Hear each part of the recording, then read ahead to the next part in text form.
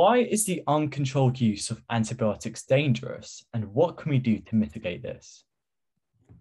So antibiotics are normally used to treat bacterial infections, and they can be used in an uncontrolled manner when they're prescribed and they're not necessary. And this is quite common for like viral infections, for example, and also when people take them for longer or shorter than prescribed.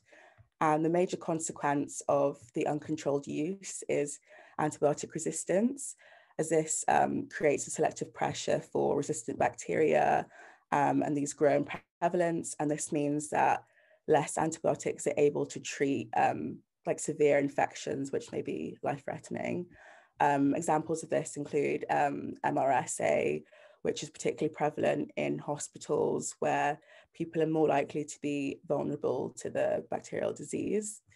And the greatest concern of this is that new strains of bacteria will emerge that cannot be treated by any current antibiotics.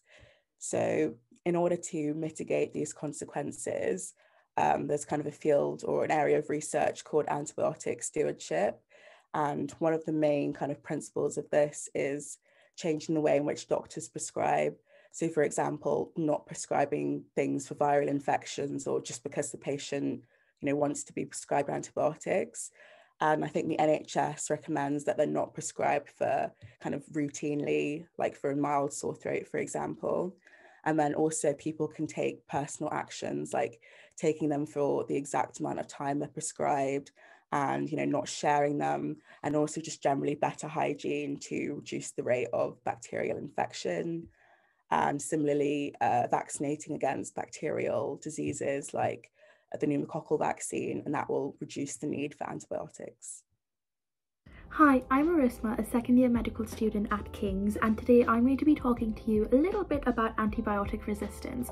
So in questions like these, structure is key. As you saw the candidate just now, her structure for this answer was amazing. So here's just some quick tips on how you can structure any answer relating to antibiotics or antibiotic resistance.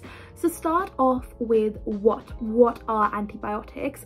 These are chemical substances that help fight off bacterial infections by either killing the bacteria themselves, and these are known as bactericidal antibiotics, or by preventing the bacteria from reproducing, and these are known as bacteriostatic antibiotics. So these are the mechanisms as to how antibiotics may work.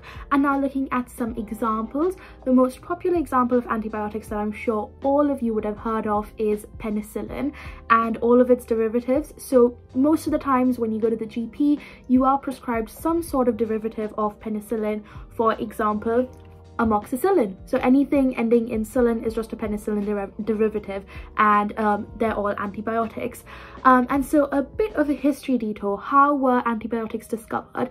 They were discovered by a scientist named Alexander Fleming, who was a bit of a careless lab technician and left a culture of bacteria just out in the open and forgot to cover it up.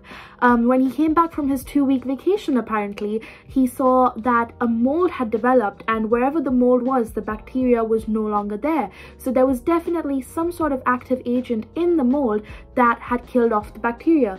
When he studied the mold more, he found out that this was penicillium, and he named that active agent in penicillium penicillin. And we started extracting that from penicillium, started using that as antibiotics, and now we've moved on and we can artificially create that in labs. Now moving on to the next part of this answer, and that is antibiotic resistance. So what is it? It is a mechanism by which bacteria become resistant to antibiotics. So certain antibiotics don't work on them anymore and therefore won't be effective in fighting off that bacterial infection. And how does this arise? So this is a very simple biological phenomenon that I'm sure all of you have heard of before, and that is simple and basic evolution. So what happens in your body, for example, is that you have a whole host of bacteria in your body and you've been infected by them, and you take a course of antibiotics and say that kills 99% of the bacteria. But for some reason, 1% of the bacteria just isn't killed off, and this is probably because they have some sort of a mutation that made them resistant to the antibiotics, and this is just purely by chance. This is a mutation that is purely random and purely by chance. But since that strain of bacteria is the only one that's left alive, that is the only one that can continue to reproduce and produce offspring and pass on that mutation to its offspring, and thus all of the new bacteria now will have that mutation and will be resistant to that particular antibiotic.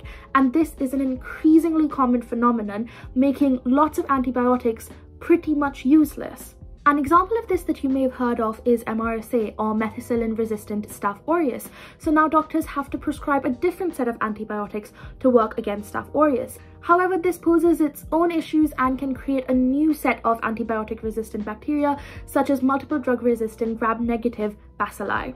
Interestingly, when Fleming was awarded his Nobel Prize, he actually spoke about antibiotic resistance and predicted it, and spoke about how people may underdose themselves, and by giving themselves a non-lethal dose of the antibiotic, that could eventually make the bacteria resistant to antibiotics, and he was absolutely right.